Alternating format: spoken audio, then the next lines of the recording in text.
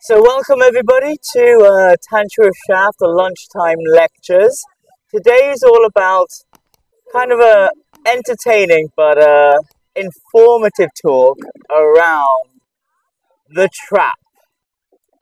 The Enlightenment race, the rat race, and which other race are we actually in? So, my name is Uddin. I'm a transformational entertainer, bit of a rock star. I travel the world, activating countries and communities. I was just in Finland in front of 13,000 people doing the Shaft show, which is bringing all of these esoteric practices I've learned from breath work, full body orgasms, to Kama Sutra, Shafta Sutra, to Enlightenment practices from the original Tantric texts, and just brought it all together in a very fun show, so everyone gets to be enlightened, so it's not just for monks who live in caves for 15 years.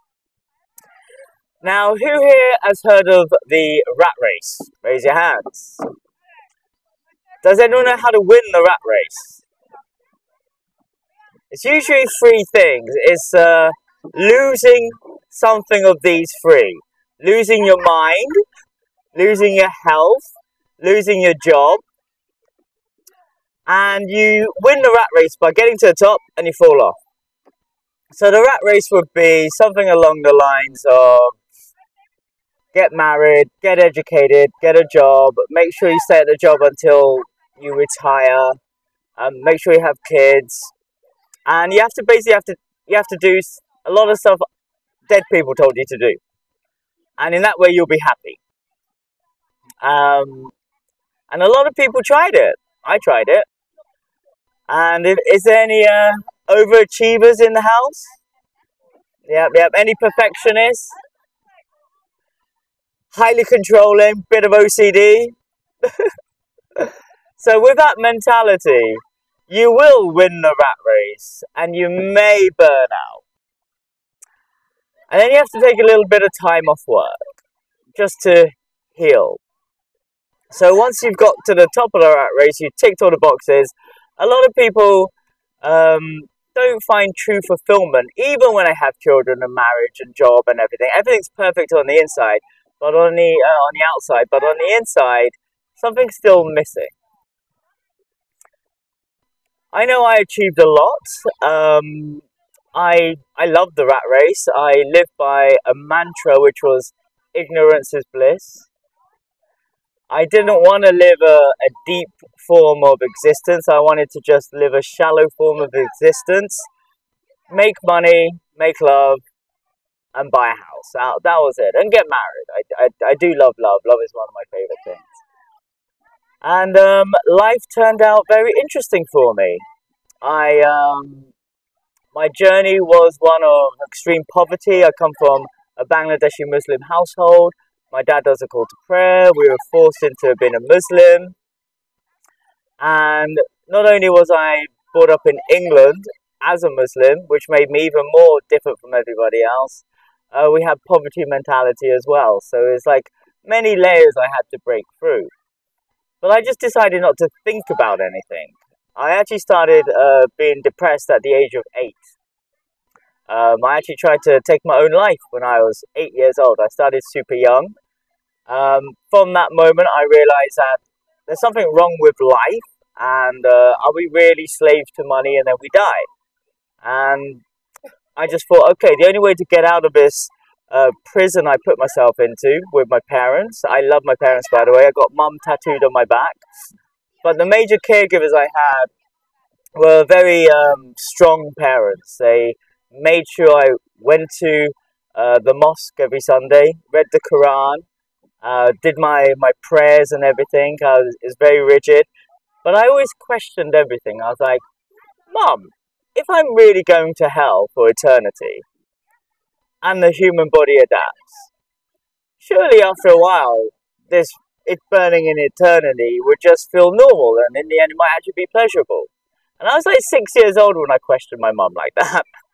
Even in the mosque, I'd question like their belief systems and the reality I was forced to believe in.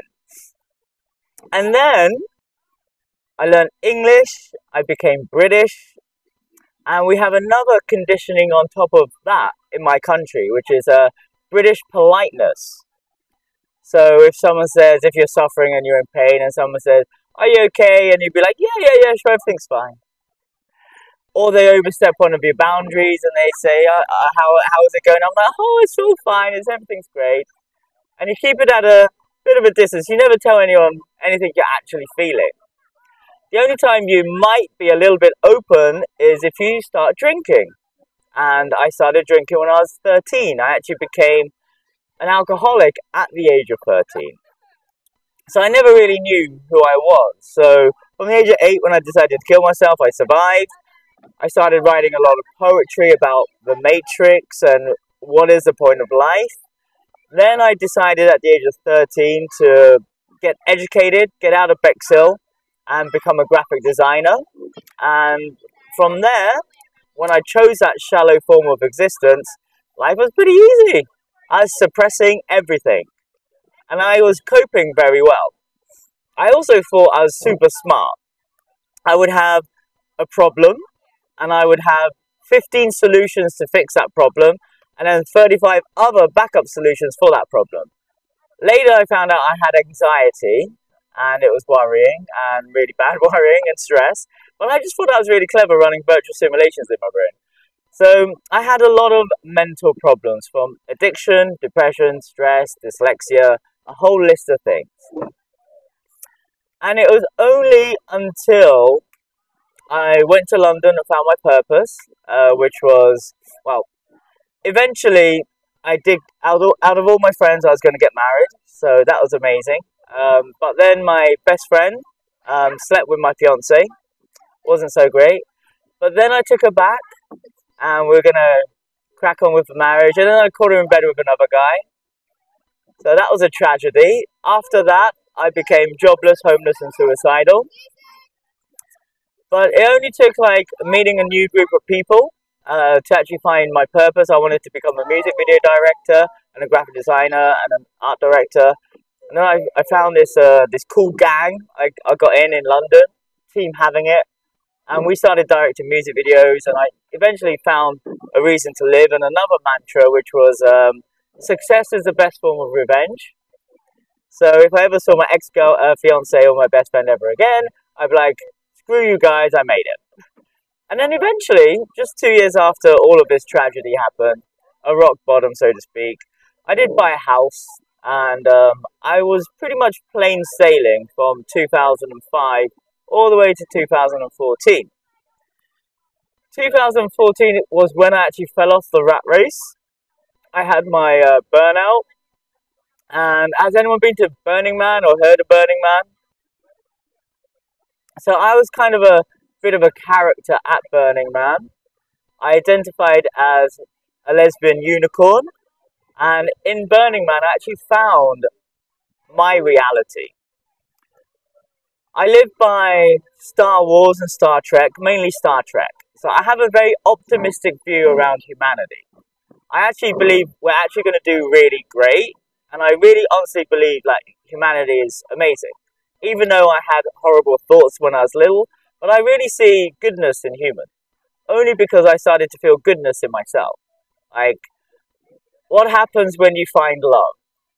You find a partner, then all your single friends, you want to help out your single friends because you feel joy and you want to share that joy. And I've realized that in myself.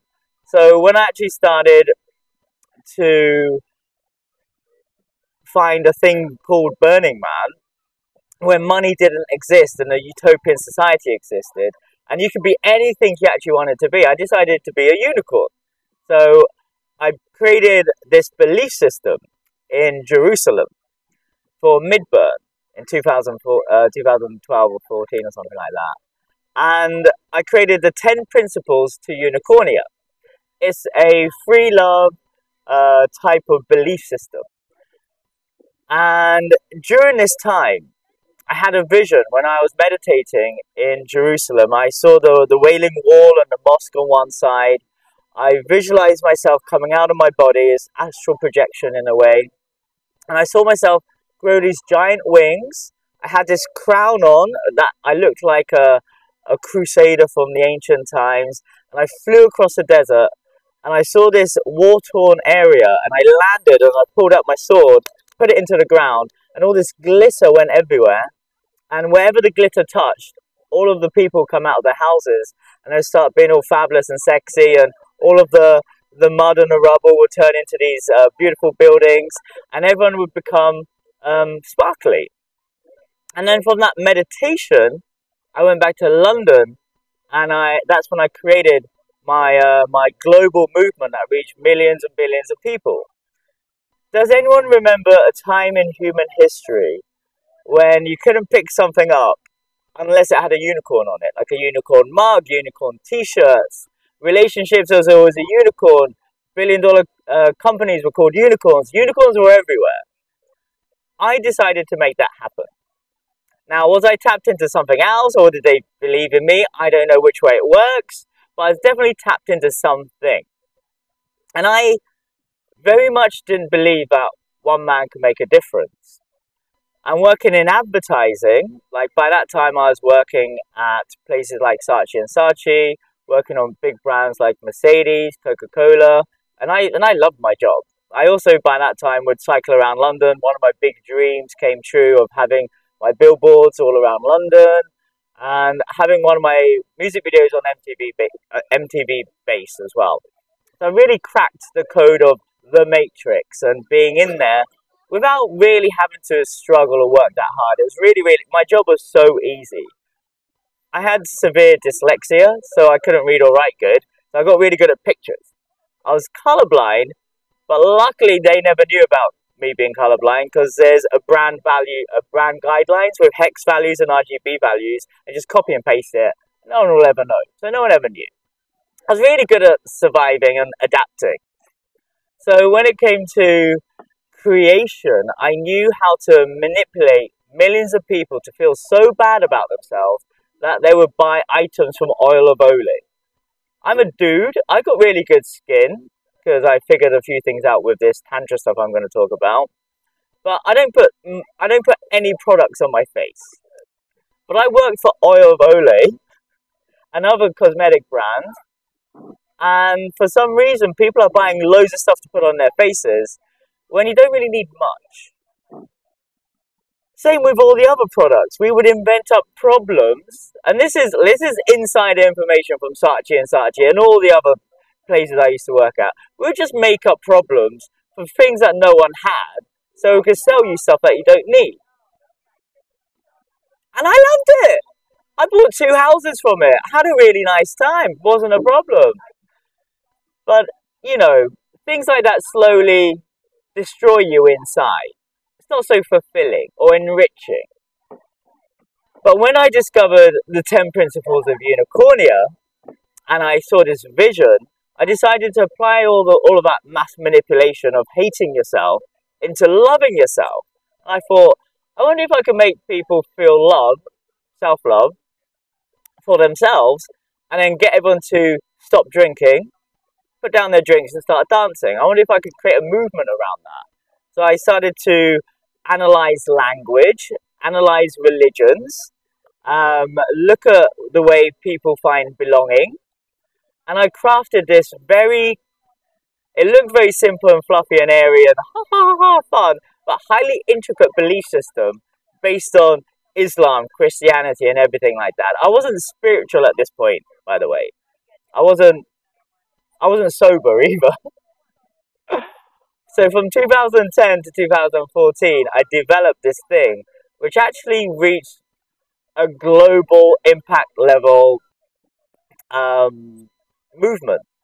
A TV company even ended up taking, lots of newspaper articles, lots of things were published around this thing called the Fabulous of Unicorns, which was something I invented. I was just me by myself going around pretending to be a unicorn. Now, I wasn't hiding or pretending.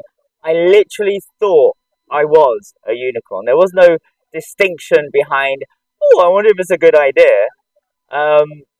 By this time, I got really into alternative festivals, especially Burning Man. And there's loads of offshoots of Burning Man. So I found Burning Man in 2010. I discovered polyamory. I discovered like all these different other drugs that I could put in my face, and I loved it. I thought this is the best thing in my life. But why is everyone waiting for 5 days and 1 week out of like the whole year to live that life? And then someone said, there's an even better festival in Sweden called Borderland, which is like this but full of Swedish people. I was like, oh, great. And then I heard about Nowhere Festival. Then I heard about Ness. And I heard about Wikipedia that has a whole list of these festivals. And I went home, found it, and I was like, there's one every weekend. I'm going to go. I was very, very rich. I was very, very successful. There wasn't any millionaires around back then. 6 figures was like the bar you could go to in the Matrix where I was living. Like £100,000 a year was like the most anyone could ever dream of. £30,000 a year as a graphic designer was like, mid to high level.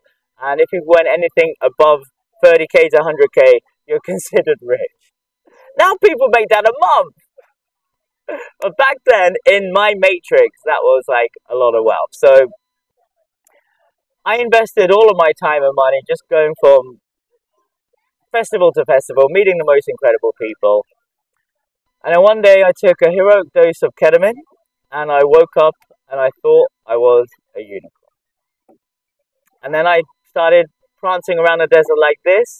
I would meet other people and go hi hoo. I developed a whole language system and a whole belief system, and the rest is digital history because major TV channels started filming this thing. It was a great success. I was a raging alcoholic, a raging drug addict, identified as a lesbian. I was surrounded by beautiful women, beautiful men. All the men were gay. I was hanging around in the drag queen scene and the performer scene. We were on stage at Coco. We were performing at the Brits. We were backing dancers for Basement Jacks. We were huge because one guy literally thought he was a unicorn. I had no other friends because they were all pirates. And I was really sparkly and like spoke different to them. I got kicked out of my pirate community who were also burners. But I decided to just do what I loved, which was being myself and being a unicorn. And then one day, now if anyone's thinking of starting a group or a movement, I found this method works very well. The method is, if you're by yourself, great, everyone thinks you're insane, but you need one other person, preferably a hot blonde woman with big boobs. That's what happened to me that time. If it weren't for her, I would still be by myself. She just decided to be a part of this. It was never about me, it was about her. Because of her, it gave everyone permission, especially all the hot blonde women, to be like her. And all the guys, they wanted to have sex with her. Nothing to do with me. I'm just still on my mission. So because of her, it allowed more people, and eventually hundreds of thousands and millions of people to join this thing called the Fabulous of Unicorns. To this day, it's still up on Facebook. Fabulous spelt wrong. So yeah, it's still a living entity. Then, in 2014, something tragic happened to me. I couldn't get drunk.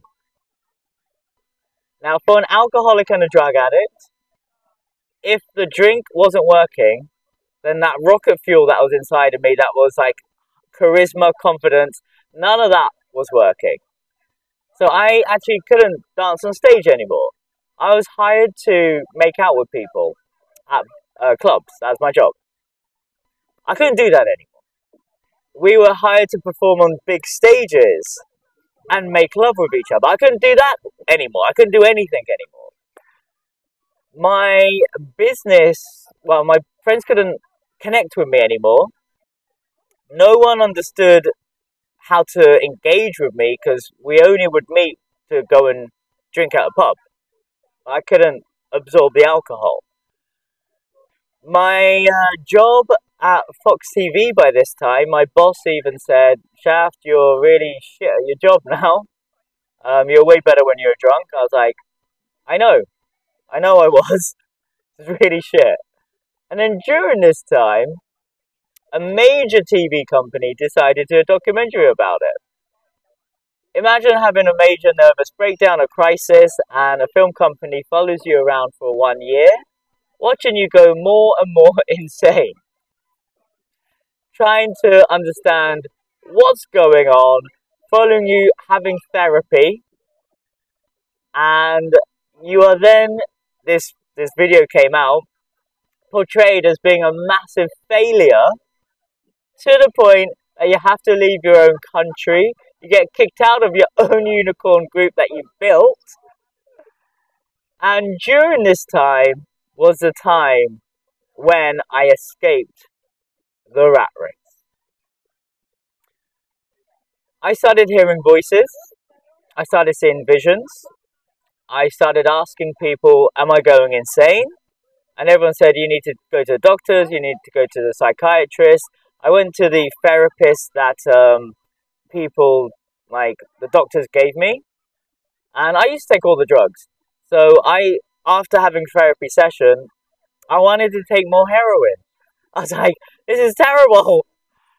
Which means someone said, that means it was probably working. But I was like, this is terrible. No, I don't think she gets me. And then I met a therapist who identified as a fairy. And then I was able to talk to somebody that I could relate with.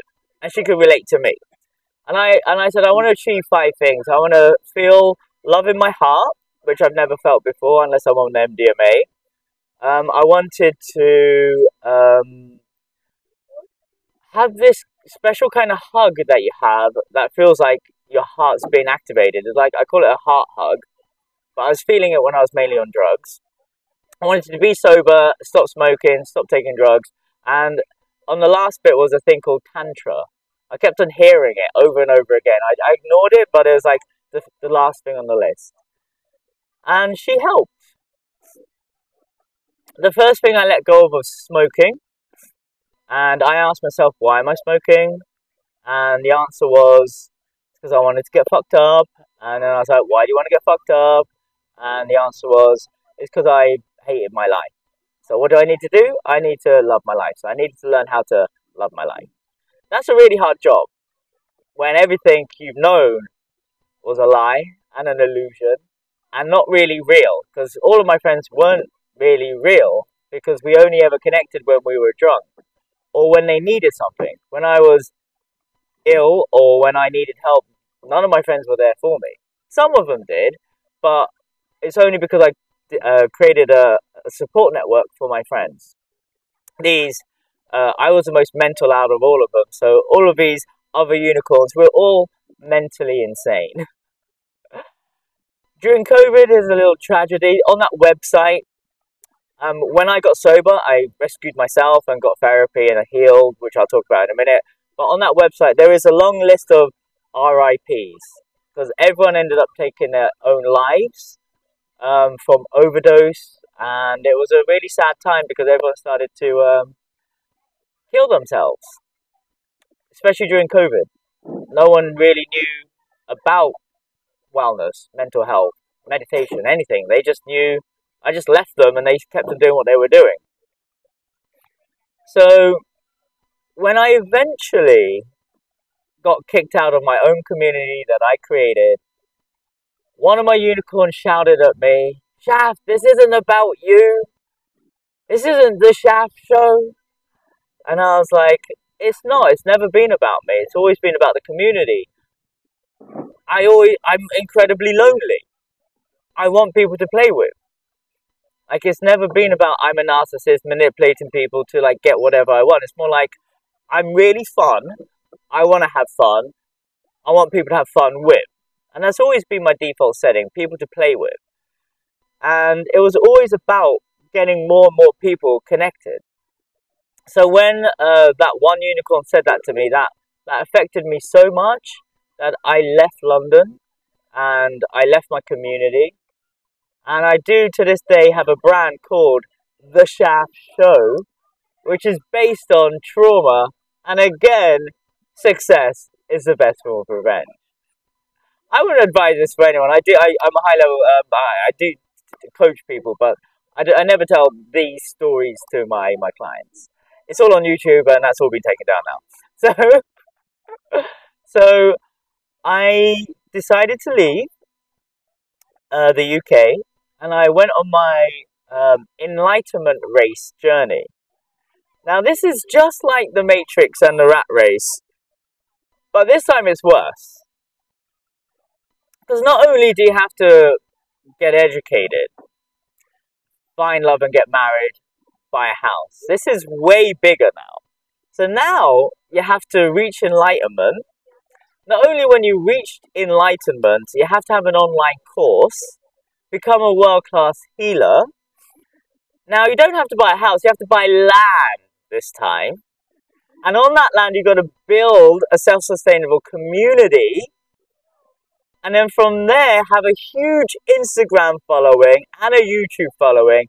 And now become really, really, really, really famous in what you do. Not just a normal 9-to-5 job. It's not 9 to 5 anymore. It's 24/7. Because you're the brand. Not only do you have to find love in a marriage, you have to explore polyamory. You have to have a harem. Sometimes you'll be judged for not being poly enough. You have to not only find marriage now, you have to find your twin flame. Yeah. There's all these other things you have to do. If you're not spiritual enough. Now, when you do become spiritual enough, people will judge you because that isn't real tantra. That isn't real yoga. My meditation's better than your meditation. My guru's better than your guru. Has anyone experienced any of this stuff? Just me, huh? Okay.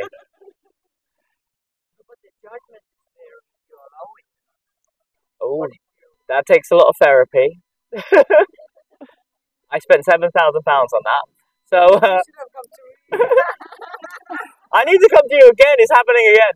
So, the Enlightenment race becomes another race, another matrix. And again, not only, the only way to win that is to burn out. So, it usually takes many years in this race to actually get to the top. Which is, any burnt out healers in the house? Yeah. So, you just want to help people at the end of the day. And you found a way to help people because you helped yourself. It's embodied wisdom. And, you know, like I said, I believe in humans. We're nice, actually. We actually do want to help and serve. So once we discovered the Enlightenment race, we do want to be the best. I discovered a thing called Tantra. There's all these aspects to Tantra, which is a mantra, which I have a mantra that I share with the world. So everybody repeat after me. I love my life. I love my body. I love myself. So that's the baseline mantra. Last year I went to A-Fest and a few millionaires, we were hanging out doing a little ritual together. One of them said there's a missing piece of that mantra, which is, and I love making 10 grand a day. So the new mantra is, I love my life, I love my body, I love myself, and I love making 10 grand a day. I could be very careful where I say that, because in some places they hate people who have money, and in other places 10 grand a day is a joke because they're multi-millionaires. So I'm very cautious where I share a final piece with. So mantra became a really powerful tool for me to heal. I realized that a lot of deities were visiting me in my meditations, in my tantric rituals. I met Shiva, Om Namo Shiva, that became a powerful mantra. My job eventually became, I had to embody Shiva in order for me to give my sessions. I discovered a thing called yoni massage, yoni dhyarming, yoni healing, yoni mapping. It became my job to worship women. So I became one of the few men around the world that became really good at holding a safe space, creating a package for women to heal. I often say if we're in a simulation and it's a computer game, you might want to work your way up. A lot of people in the Enlightenment race will start here and then work up to this one, and this one, and stay up there. And they would disown power, willpower, emotion, sensuality, and the root chakras, like the lower hearts. And the other people in the other worlds would be like into this part of the chakra system and forget about this one. So there was always a bit of, again, rivalry, spiritual one-upmanship, and a lot of judgment. And I also found I lived long enough in these spiritual communities. Not only did I become really good at my job, I just repackaged the unicorn stuff to Tantra. So I created the 10 principles to your sacred sexual awakening. I completely repackaged the whole unicorn thing and repackaged and redesigned myself and did the whole thing for Tantra. And it worked. I became a world famous tantric sex guru. People loved me. People didn't care I was a unicorn. I was transitioning from unicorn to Tantra, and I became a Tantricorn. And that brand was really big as well. And I just slowly transitioned from being an alcoholic and a drug addict and a complete hot mess to being sober, still identifying as a lesbian unicorn. But with the Tantra stuff, I actually saved my father's life. In 2017, he had a stroke. I healed the connection with my father. I actually stepped into my masculine power. Daddy loves me now. A lot of the Tantra stuff, it's all connected with sexual well-being. It's actually all connected to mummy and daddy. That's the bulk of my work that I do. I mainly deal with lots of women who have daddy issues, and that's how my methods work with that. That's a core issue. And all the women eventually started saying, Shaft, you need to start helping men. What you're doing is really powerful. And I was brainwashed by women because in the spiritual scene, there's no men. Back then, there's hardly any men. There's only just me and a couple of other dackers we were known as. And we believed the women. It was like, yeah, men don't want to do this work. Men are definitely narcissists, because that's all I hear from the complaints of women. Men are definite predators. Women do not want to be seduced. They need to be made felt safe. Boundaries is everything. So I lost my ability to flirt. I lost my ability to seduce. I became very safe. I learned, well, boundaries and consent is the primary foundation of everything. It's about embodied awareness. My nervous system is super relaxed. And I became the man that every woman is praying for, which made me invisible to women. What does that mean? My job was flourishing. My love life was too. But it got to a point where more and more people came into the world of Tantra, and Tantra got diluted, and now it's just like a spiritual McDonald's. And it is a shit show out there. So once upon a time, everyone wanted to do Tantra to reach enlightenment. That's the whole point. There's 112 meditations to self-realization in the original Tantric text. It's all very sweet. I teach all of that stuff. But I found all the sexy stuff, and I love relationships. So I concentrated on that. So my business is based around sexual wellness. And I became really good at it. I developed my own systems, my certification programs. I went up that spiritual enlightenment race and won it. And eventually, after 7 years, I started seeing a pattern. That I was being lied to again. First time from patriarchy in the rat race, and then it was matriarchy in the enlightenment race. There are no dudes. It was just men. Oh, sorry, women. And it was very much a toxic environment for me. I didn't know any of this until I tapped out 2 years ago. It was a lot of victims helping victims. A lot of people teaching people that if you have sex, you'll pick up bad juju inside of you, and you take up all of their traumas, so everyone started to not have sex anymore. They would go for a womb cleanse, which was only meant to be a short period of time, like give it a go for 21 days to 3 months. There's people in my community still going through their womb cleanse to this day. There became more and more separation between men and women, to a point that women would rather have a yoni massage, yoni dhyana, healing from just women, and men became the problem. Me Too showed up, then men definitely became a problem, and now we see a huge separation, and this is in a bubble, in a bubble, in a bubble. I'm from a very unique place in the world. It's a spiritual community. the conscious community and the Tantra community. I will not go back there because it's like me going back into the Matrix. I've seen too much. I know what a rat race is like, but I'm a little bit more integrated. And I've been away from the spiritual, conscious, tantric scene where I was a big pioneer in that community. Any Tantra festival, I swapped the Burning Man festivals for Tantra. I applied the same method for Tantra, and I went on Wikipedia again, where are all the Tantra festivals, and I became a Tantric rock star. I actually was not self-identifying, but everyone said I was a Tantric guru. So everyone just thought I was a guru, and I was like, fuck it, I'll go with it.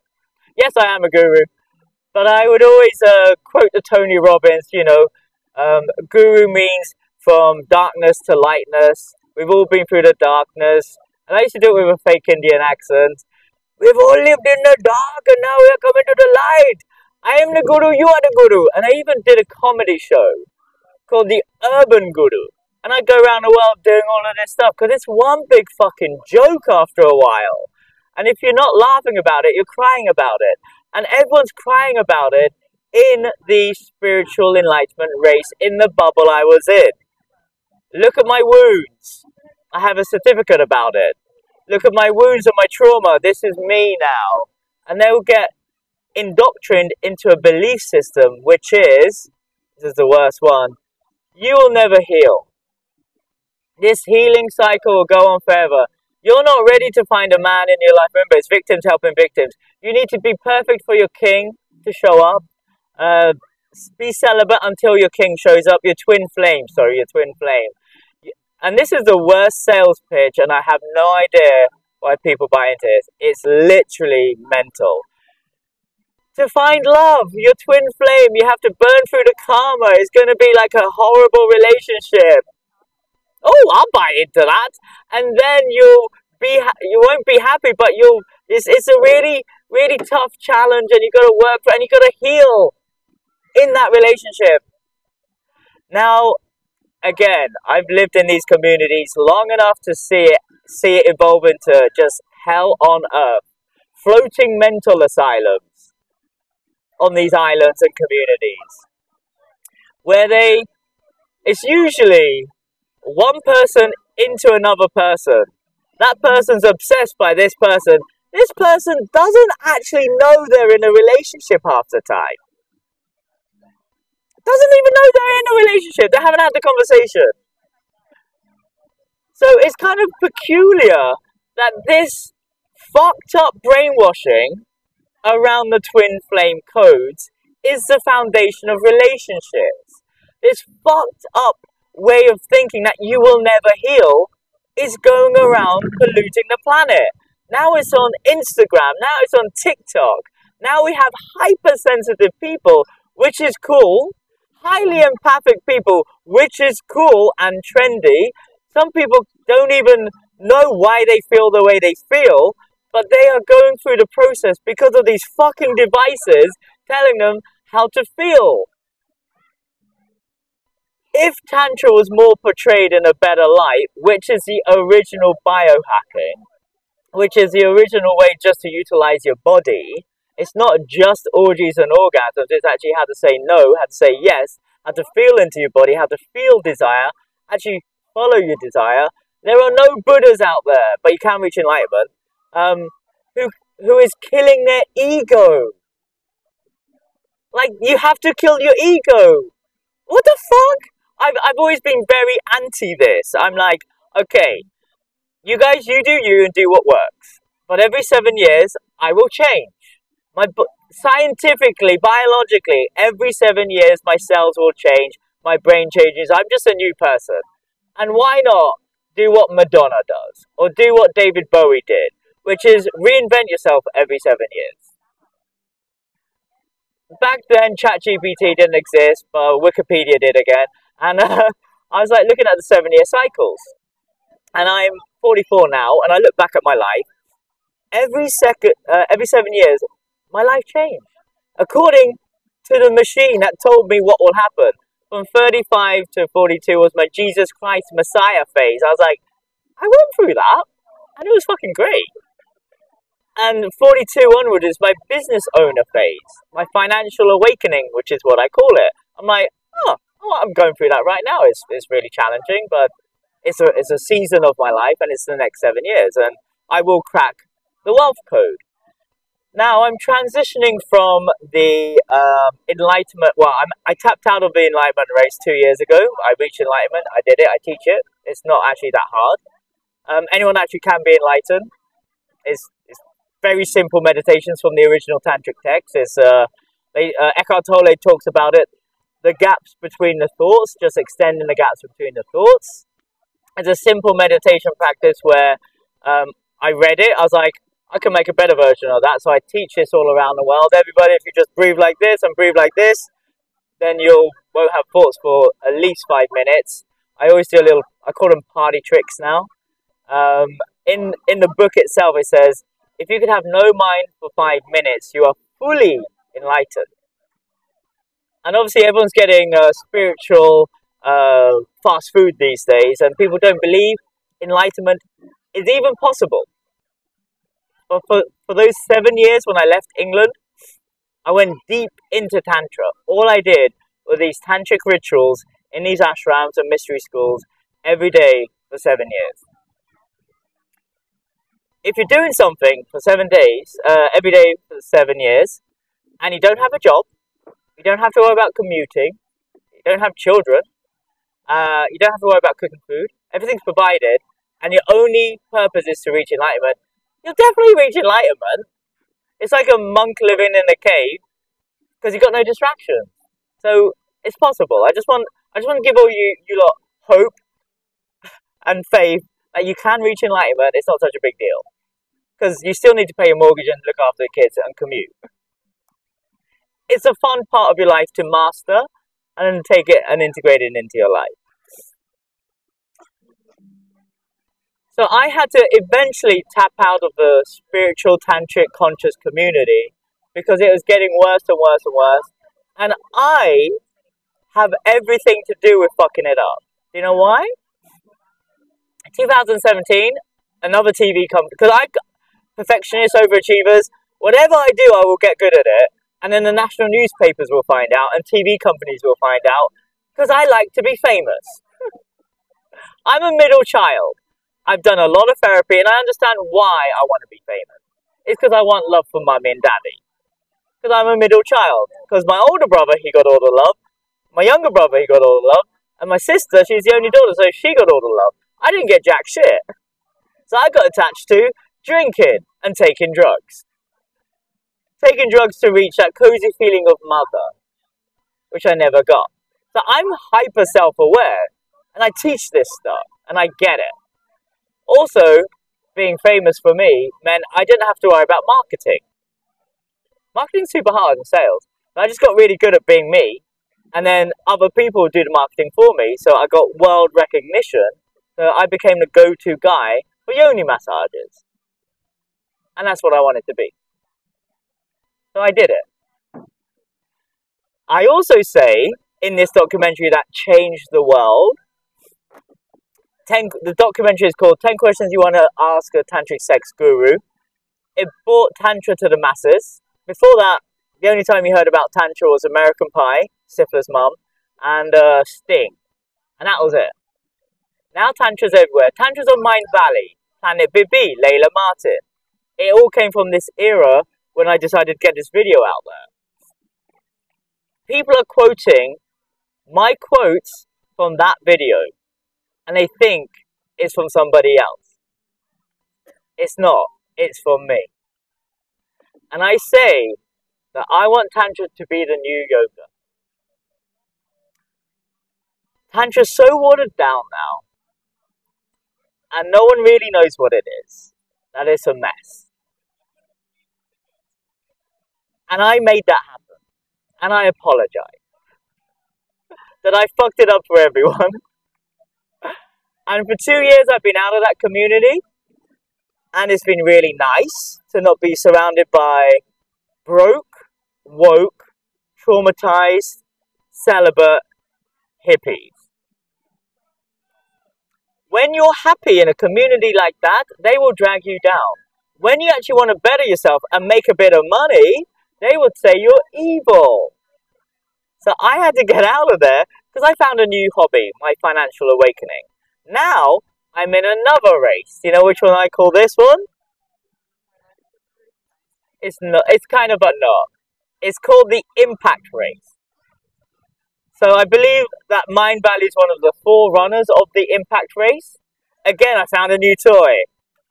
I found a new festival. Have you noticed a pattern in what I'm doing? So the pattern is, the best festival you could do when you're drunk is Burning Man. Best festival you could do when you're sober is Tantra festivals. Best festival to do when you want money is Mindvalley. I'm smart. I figured it out. I talk about this stuff over and over again because it's a big joke. It's a big performance. It's a big computer game.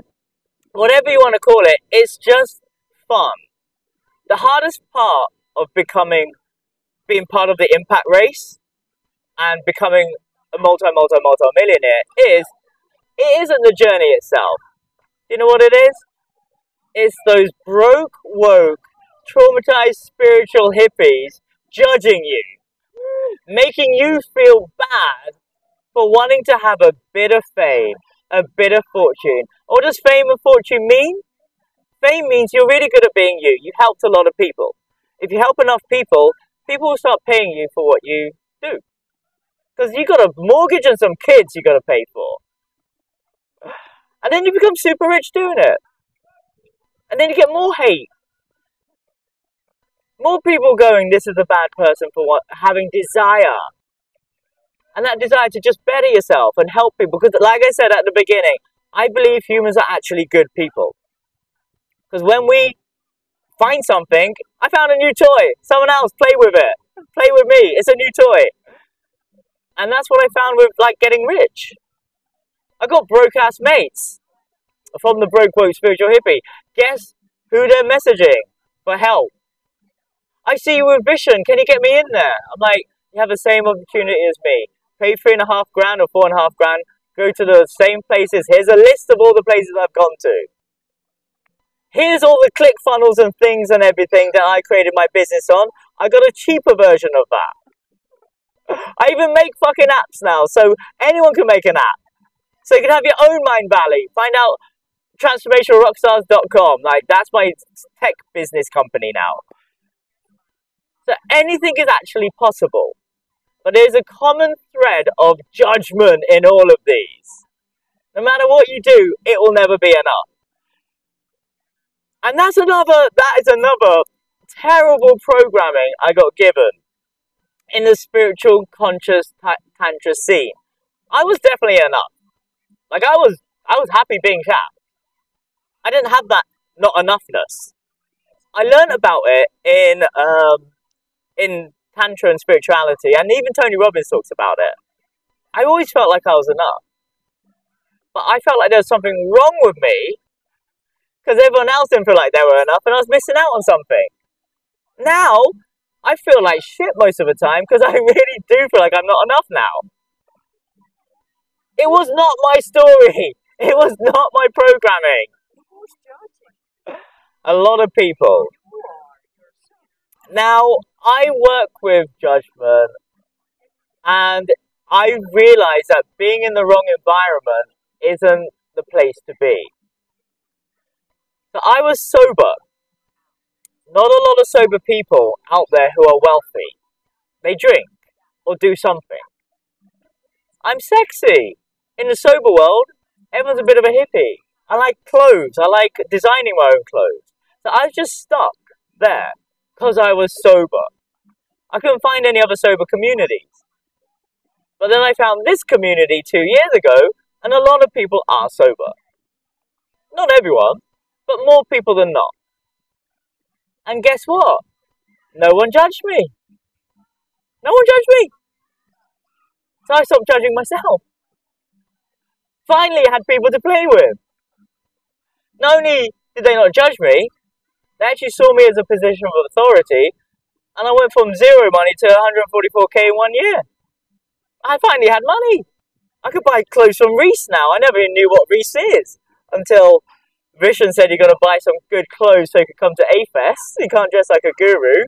So I was like, okay, I'll do it, whatever it takes. Now I get passed around with all the millionaires like a sexy sadhu or guru, where I actually help millionaires find love. I'm actually praised and celebrated, which is really nice now. And I'm not judged, ever. It's really, really nice not to be judged. And everyone's really encouraging and really supporting. So the moral of the story is, you do you. If anyone else is doing themselves, just say good for you. Crack on. You got my support. Realize that everything is just a game and a race, and the only person playing that game is you. The only winner and competition that you're playing against is just you. Mummy and Daddy already love you. You don't need their approval. The hardest part of a simulation is other people's judgments. When you get really good at something, people will put you on a pedestal and try and shoot you down. People will make up lies about you because you're successful. They'll say you're evil. I mean, you haven't become that successful yet for that to happen yet. Trust me, it happens. And that's when you spend £7,000 on therapy to, rise above it. How the fuck do you rise above judgment when you're actually just trying to help people and people judge you?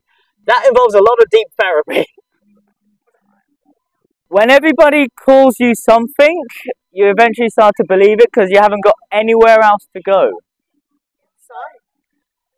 That's it. This is the Enlightenment race. That's when you go inside, and that's when you find fulfillment. So even when you play any other games now, you'll always have that. You'll always have that connection to God. So I always talk about enlightenment. That means that connection to God, something bigger than yourself, and that's just inner sanctum. That is that place that makes you feel peace every day, and you have to connect to that every day in a way that you have discovered on your journeys. And you could have malas, you could have mindful masturbation, you could have sex magic rituals, you could have something sober, not constantly going to an ayahuasca journey every single weekend to feel that. One of the inner mantras is, friends that pray together stay together. Exactly. So the enlightenment race, I did get something good from that. I got enlightened. And you do that every day. I've been Shaft Uddin. This has been Tantra of Shaft. There's one more lecture tomorrow. I got a workshop tonight, Temple of Intimacy, very different to this. If you want to connect with other like-minded individuals, it's going to be at his house in a beautiful penthouse. Come along, check out the tribe event, Temple of Intimacy, and just do the process through that. And I'll see you there. If you want to know more about my work, find me on tantraofshaft.com. If you want to book a session or anything, or hands-on healing, or know more about yoni massages, de-armoring, and things like that, check out sacredsexualawakening.com.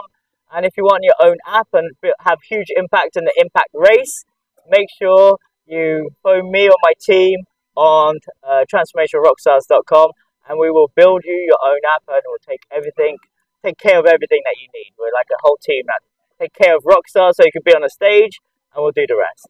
So thank you, I love you, and I set you free. And find me on Instagram because they just taken down my YouTube. Shafted it.